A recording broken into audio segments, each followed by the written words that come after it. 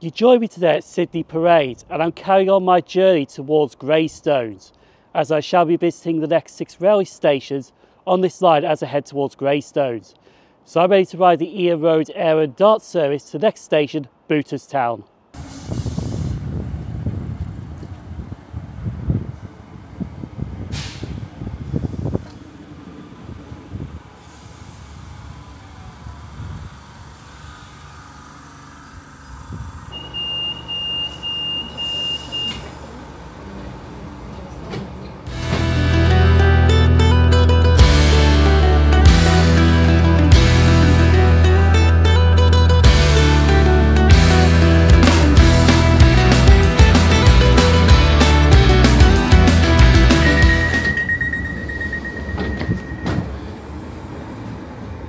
So this station right behind me is Booterstown, and honestly, I'm amazed because we're right by the Irish Sea. I think we're actually in the Dublin Bay, but we are right by the Irish Sea, and it's just absolutely beautiful around here. This is a really nice station, to be honest, really nice.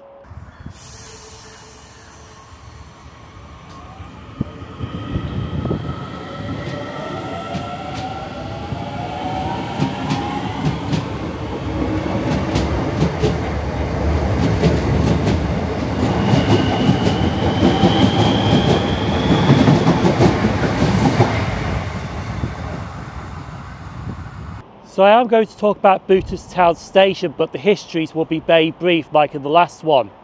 Now the station opened in January 1835, but it closed in 1960. It reopened in 1984.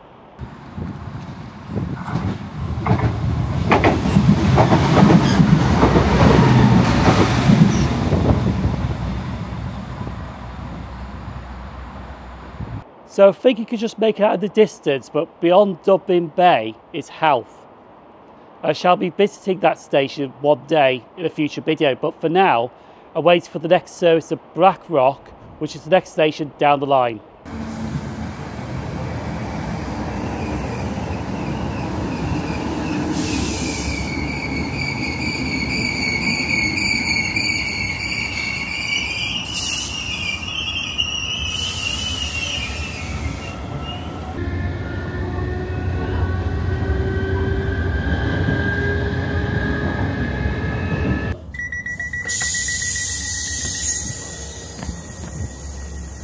To be honest, I'm absolutely speechless.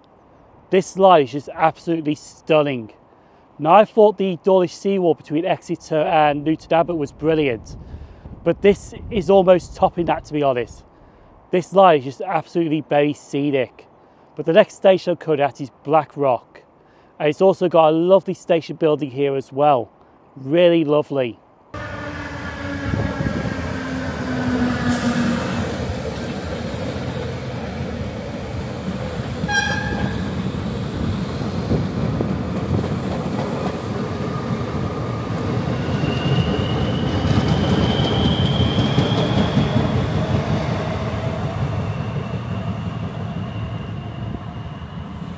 So I'm now going to talk about Blackrock Station, and this is actually one of the original stations en route opened by the Dublin and Kingstown Railway. It's actually one of 3 stations that was opened.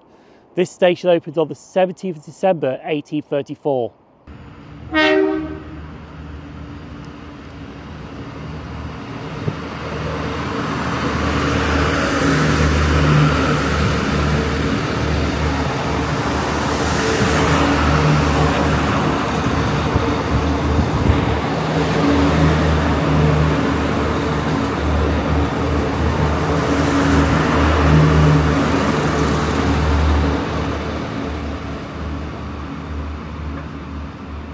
So this area is just lovely, but I am waiting for the next train to take us to, I think, it's the least used station on the Dart network, Seapoint. So I'm going to board the train now and let's head to Seapoint.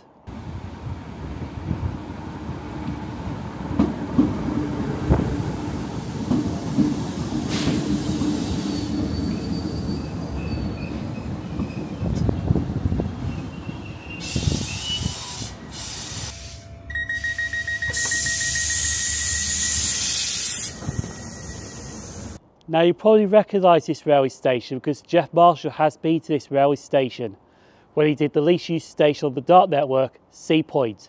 I think this station is the least used station on the Dart network. If I'm wrong, feel free to comment down below. But I'll tell you what though, this station is absolutely pretty. I think it's the retaining walls here that makes this station so pretty. I really like it.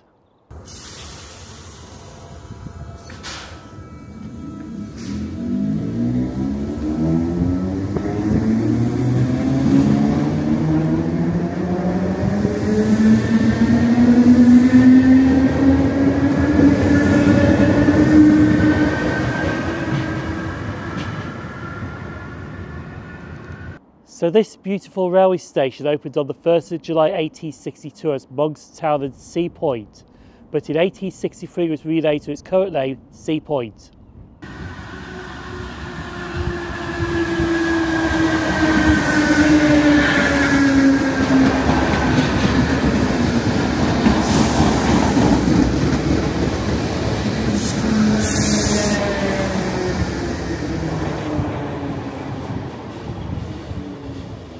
So even though Seapoint is a fantastic station, I would recommend coming here to be honest.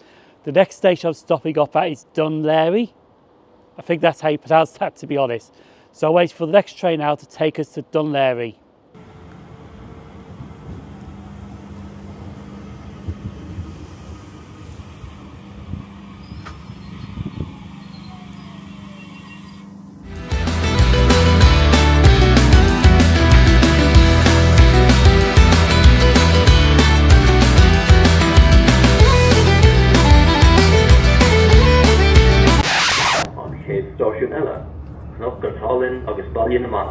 The next station is Salthill and Monkstown.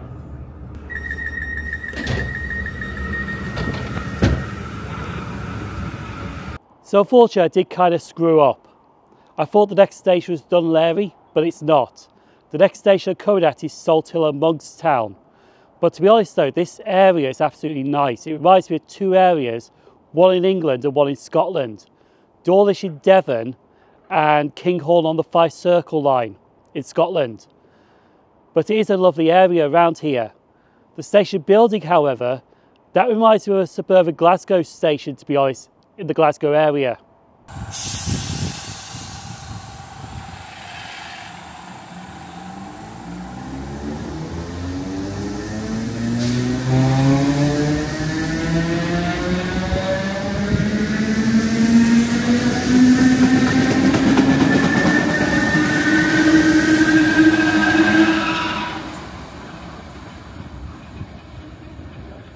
Salthill and Monkstown station opened on the 1st of May 1837 as Salthill. In 1863 it was renamed to its current name, Salthill and Monkstown.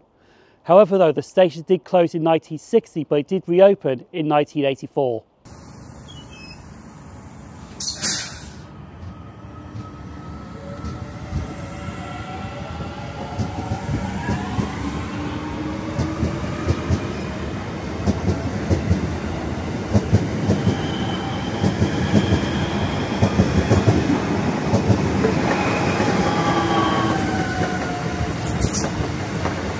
So hopefully, fingers crossed, the next station is Dunleary.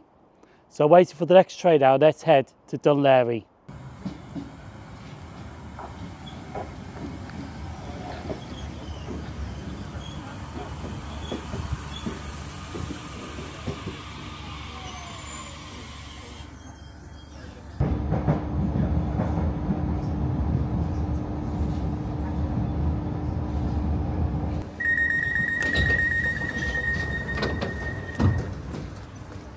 So I have made it to the right station this time. This is Dunleary, but it's actually called Dunleary Mallin. And one thing I noticed about this station already is that it does have 3 platforms, 2 through platforms, but platform 3 is a bay platform for terminating trains. And also there's a lot of boats here because you're right next door to a harbour.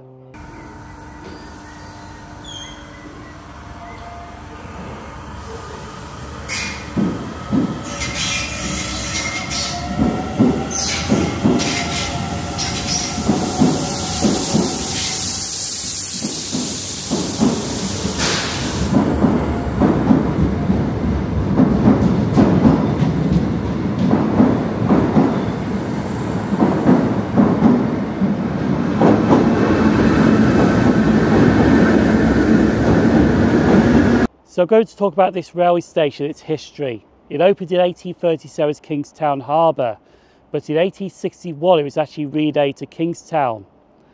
In 1921 it was actually renamed to Dunlaughy, and in 1966 it was renamed to its current name, Dunlaughy Mallin.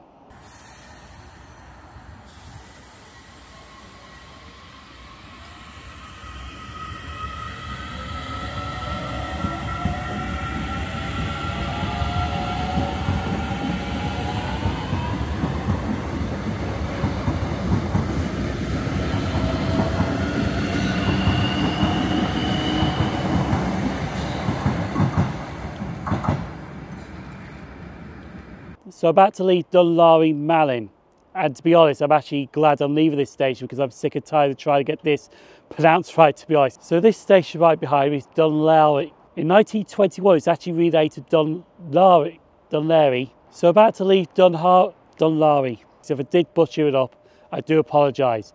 But the next station shall be going to is Sandycove and Glasthule.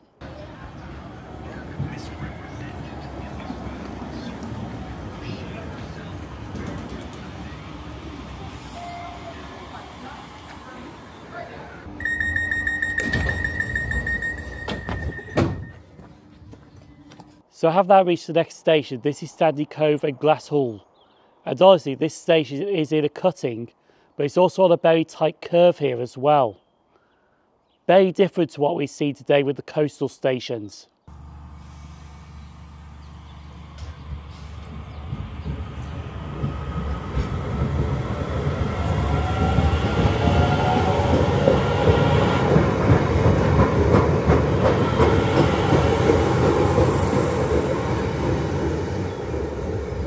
So Sandycove and Glasthule station opened on the 1st of October 1855 as Kingstown and Sandycove.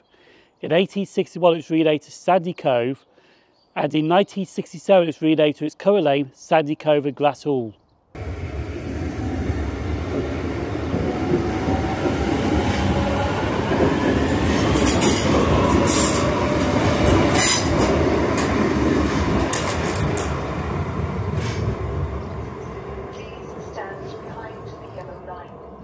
So this part of the journey has really been an eye-opener as we travelled along Dublin Bay, travelling from Sydney Parade to Sandycove and Glasthule. And honestly, the scenery has been beautiful. Do I compare it to the Dawlish Sea Wall? Pretty close, but I think the Dawlish Sea Wall is better, to be honest with you. But in the next video, I shall travel from this station and we're going to head to Greystones. But for now, I'm going to pop another video right here. Feel free to give that a click. People on screen now, YouTube channel members and Patreon supporters, thank you for supporting the channel. I've been SimOnTrains. Thanks for watching. Stay safe. I'll see you for the final part as I head to Greystones.